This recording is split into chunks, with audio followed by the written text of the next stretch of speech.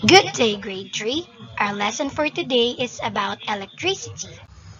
In this lesson, we are going to find out what are the sources of electricity, what are the uses of electricity, and last but not the least, how can we use electricity wisely and safely. Let us have the sources of electricity. Electricity can come from batteries or an electric power station. Let us first have batteries. A battery contains chemicals. This battery has a positive terminal and a negative terminal. When both terminals are connected, the chemicals inside the battery will react to produce electricity.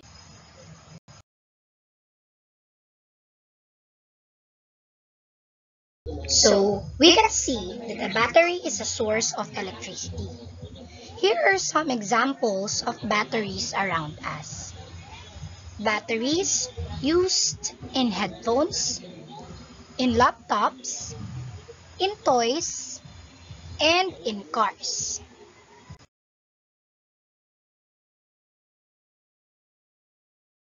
Other than batteries, we get electricity from electric power stations. In the power stations, generators produce electricity. Okay, so we have here a diagram of a power plant. Okay, the first one, we have a boiler. Okay, in the boiler, water is boiled. And if the water boils, it will produce steam. That steam will make a turbine turn. This turbine is connected to a generator. Okay?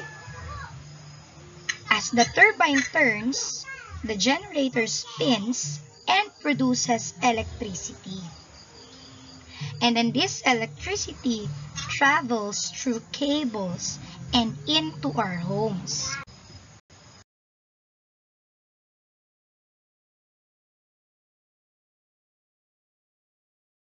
So did you get how a power station works? Very good. Because you do, let us have a short review about it. So again, a boiler will boil water and it will produce steam, and then that steam will make a turbine turn, which is connected to a generator, and that generator will spin and it will produce electricity. So did you get it? Very good. So can you repeat it?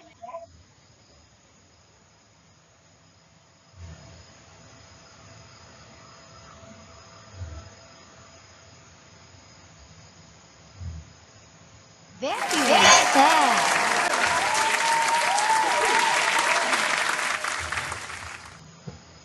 We get electricity produced in power stations by plugging equipment into an electrical socket. These are examples of electrical socket. And because of that, let us have a quick check. Okay, let us have the first one. What is the source of electricity of a flashlight? Who wants to answer? Yes, you. What's your answer? A battery. Very good. Next, how about a radio? Yes, you. Okay, your answer is battery. Okay, how about you, the other one? Electrical socket. Okay, let's check who among you are correct with your answer. Alright, both of you are correct because there are radios that have batteries while others are electrical radios. Next, electric kettle. Yes, you, what's your answer? Very good. Electrical socket. And last but not the least, how about an air conditioner? Yes, you, what's your answer? Correct. Electrical sockets. Very good. All right. It looks like you're enjoying the topic. Now let's proceed to the uses of electricity. Many objects around us need electricity to work. Without electricity, these objects will not be able to work. Objects that need electricity to work are called electrical equipment. Air conditioners and electric fans need electricity to work in order to keep us cool. Electricity is also used in music players, television sets, and laptops to provide us with entertainment.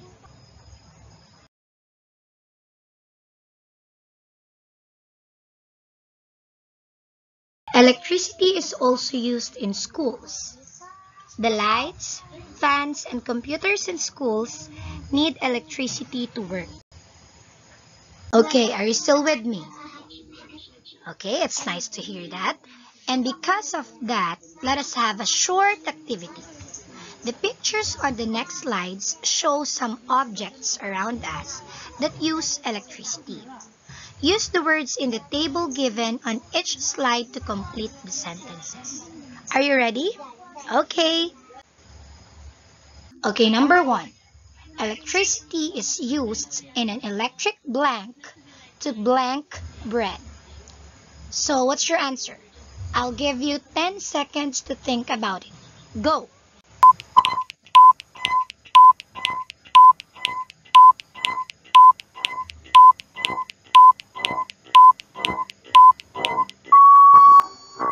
Your answer is toaster and toast. Correct. Now, let's read it together. Electricity is used in an electric toaster to toast bread. Next one. Electricity is used in an electric blank to blank food into thinner pieces. Timer starts now.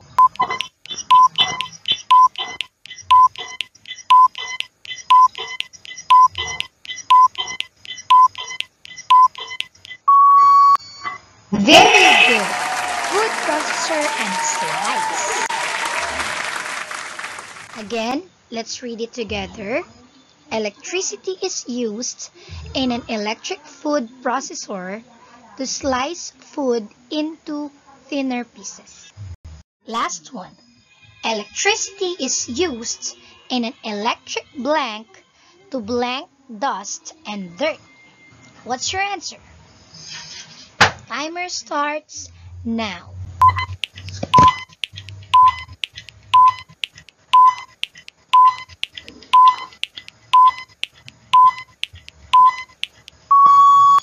Correct. Vacuum cleaner and remover. Very good. Okay, let's read it again. Electricity is used in an electric vacuum cleaner to remove dust and dirt. And that is the end of our activity. Well done!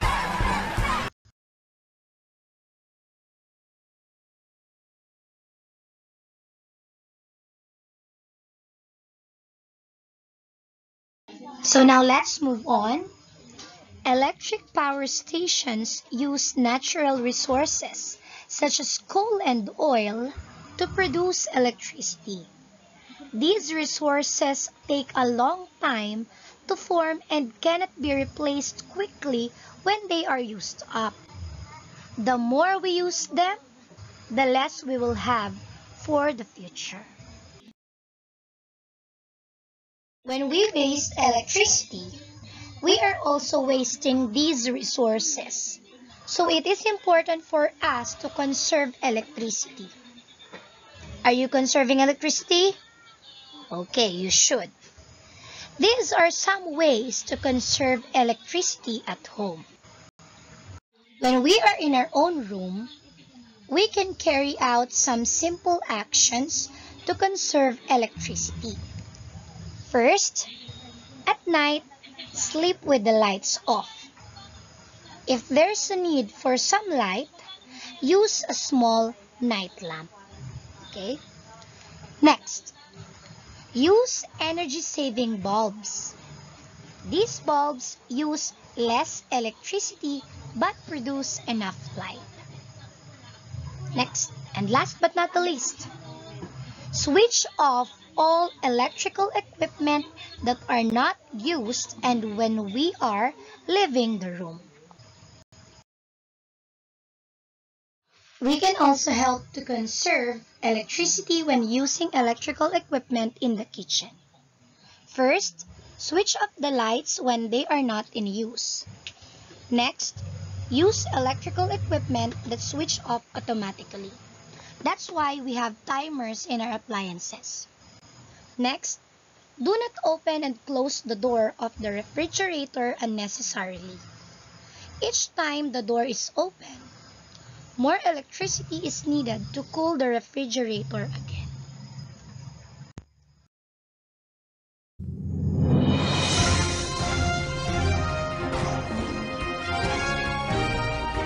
Breaking news. A boy is electrocuted as he lifts receiver from telephone. Fatal fire sparks plea over sockets.